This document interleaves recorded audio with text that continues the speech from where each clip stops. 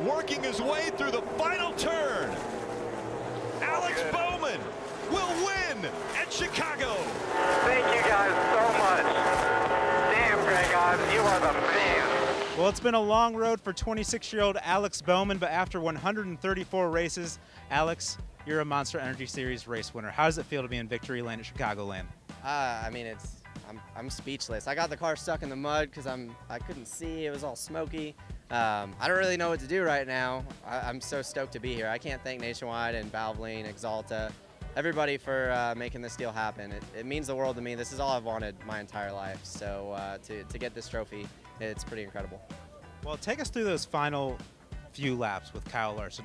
What was going through your head as you lost the lead, then you got it back in those closing laps? Yeah, I just didn't want to give one away again. I'm tired of finishing second, and these guys deserve to win. So, you know, we were too free there at the end, obviously struggling to make the bottom work. When Kyle got around me, I was like, you know what, I'm going to go rip the fence, and we're either going to win or tear the right side off.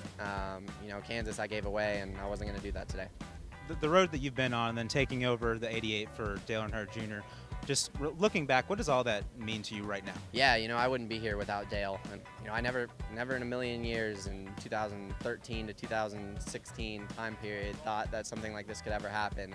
And finally, you're in the playoffs, man. You are in the playoffs. And how does that feel to get the monkey off your back there and you can cruise into the playoffs? We were pretty solid on points, but glad we can kind of forget about that. Just go get aggressive, not have to worry about losing stage points, and go try to win some more.